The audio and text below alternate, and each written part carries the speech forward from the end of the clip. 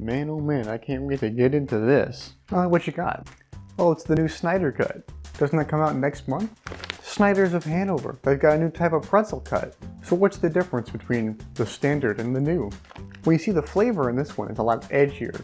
It's got a lot more weight to it, and all in all, it's just a more satisfying experience. It's kind of a big bag. It's gonna take a while to eat that, isn't it?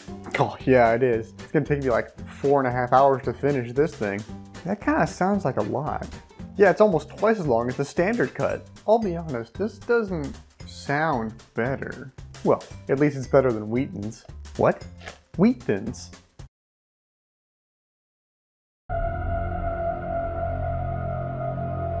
We live in a society